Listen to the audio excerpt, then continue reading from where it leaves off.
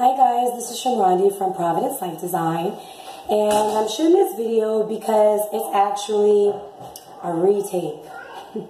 I did this and I have it and I can't seem to get it up online. So anyways, one day that rescue will come.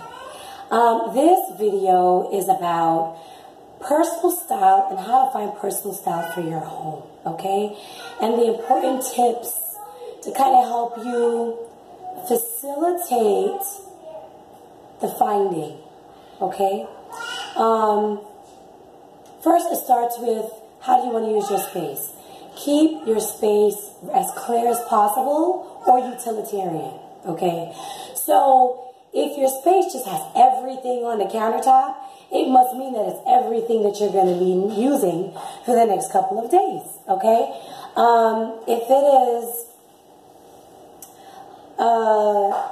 just stuff like, oh, you just keep mulling over it, it's old mail from 3-6 months ago, tear it and put it in the garbage.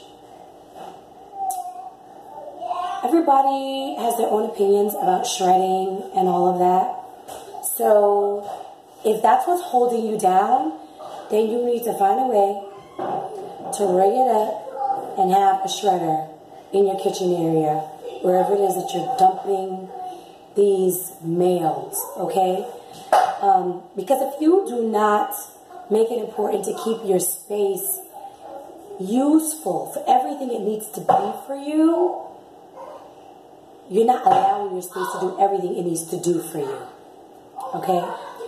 So, personal experiences, if my kitchen is too junky and I have dishes that are just like not in the dishwasher, or I don't know, you don't have a dishwasher, it's just sitting in the sink for days, it's like I'm not inspired to come home and cook, right? When I used to be not full-time, because, you know, I helped run business with my husband or ex-husband, my focus was just like really just taking care of my family, anything outside of that. So before I can even start cooking, I'm cleaning first, right? And then my creativity can flow. Then I know, okay, I'm not just going to cook 2 stews. Maybe I'm going to cook 4 stews. Huh? And then I'm going to cook 4 nice stews. Also my mind is going to start working. Okay, I can freeze these 2 and we can defrost that and da da da da. So I can constantly have, you know, fresh, home cooked food. So, you know, you have to you got to plan, because if you fail to plan, then you're planning to fail, okay? So finding your personal style is always be on the lookout. No matter what store you go to, maybe it's a department store, pay attention to how things are staged. Pay attention to, you know, stores that sell kitchen and dining, and they have kitchen areas, and they sell kitchen tools and pots, and, you know, there's this kind of staging going on where it's all these pseudo things. They may not necessarily sell them, but these items are grouped together so you can see how you can envision how it will work for yourself, right? One thing that I had included in the last video that I did, that didn't make it, is I know that I seen it in a reality show, and I was shocked to see it in a reality show, because I know initially I saw it in somebody's home many, many years ago, and quite a few people, they still do it, where you know, they leave their dining area staged. All right. For households that have a full family, where they do not always get to sit down together, but whatever it is, right? Now, imagine you go to a girlfriend's house. She lives by herself. She has no children. Maybe she has 1 child. I don't know. She's living with the pets, okay?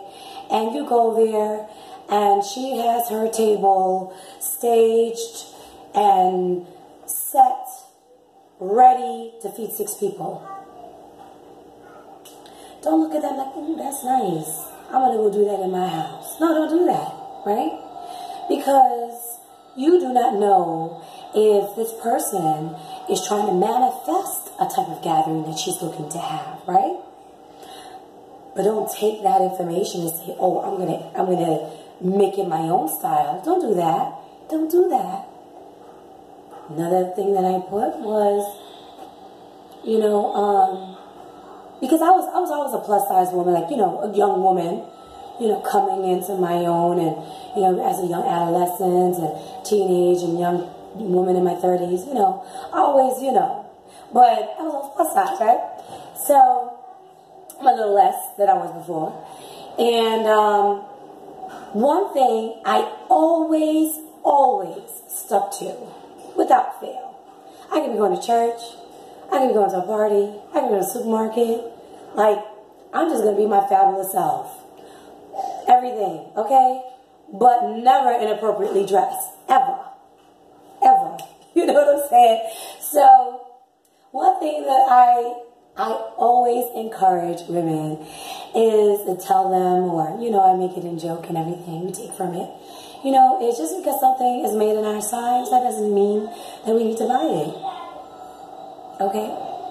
Just because these stores that sell for big women, us big girls, okay, that we're twirling up, just because, no, thank you, give it to your brother. Just because a store carries something in your size, maybe it's a store where they didn't really think about conservative women style before they just started just having stuff just being quickly sewn up in a sweatshop for the mass market and all these random sizes. Please, just because it comes in a size 22, no sis, it doesn't necessarily mean that you need to wear it, okay? So I'm going to do a whole video about that. Because I want to write notes. And I got to write detailed notes about that. Okay? Because I'm not a stylist, a personal stylist of people. But I do design clothes, right? So I'm always thinking about, like, how it is staged. How is it paired? How is it styled? How is it put together? What do they use? Chromas. So all of those things, all those little things have always been a part of me when it came to house design, right? I always knew what the housing trends were because they kind of follow a little bit of suit with fashion, a couple sleeves. This is a whole other conversation. All right, so I don't do that, okay, guys? Let's and get rid of these old tacky metal clocks. Okay, it's better for if your stove has a clock on it, that is sufficient. Your cell phone, okay, or get yourself a cute little alarm clock, pretty color, something you could use in your bedroom if you want to ever set the alarm, and and then you could use it in your kitchen or something, right?